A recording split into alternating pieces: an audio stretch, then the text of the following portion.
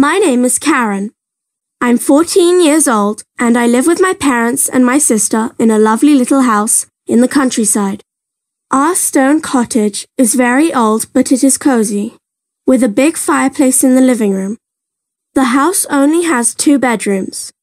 I don't mind sharing a room with my sister because we get on very well.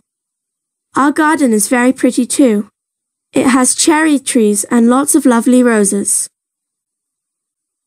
Hi, I'm Simon and I'm 15 years old. Last year, me and my parents moved out of our flat and now we live on the River Thames in a houseboat.